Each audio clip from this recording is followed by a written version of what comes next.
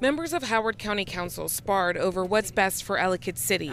Dr. Calvin Ball and Jen Terrassa failed to pass 3 amendments to the funding bill for the flood mitigation plan.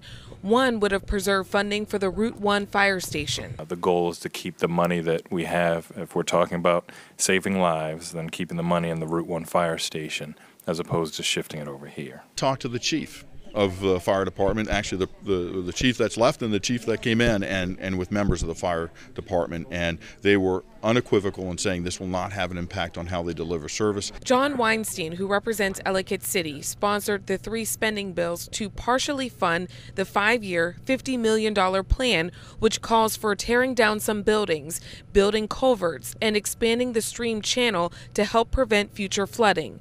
Council passed 2 of the bills. This is not just the plan and we're done. We have 18 projects. We've moved 6 of them, fast forwarded them to the next 5-year period. But we have other projects as we're implementing these that can contribute to reducing the water on the street. My concern about the plan is that it still leaves 4 to 6 feet of water on Main Street. We're demolishing historic buildings, and I don't think we've considered some of the other options.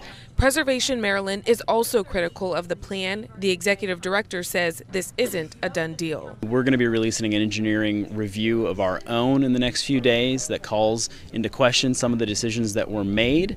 And we also look forward to working with the new Howard County Council, because the folks that were up there on the dais tonight either are moving on to different positions or are not facing re-election.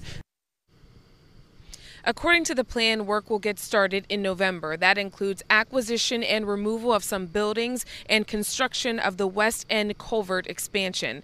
We're live tonight in Ellicott City. Vanessa Herring, WBAL-TV 11 News. All right, Vanessa.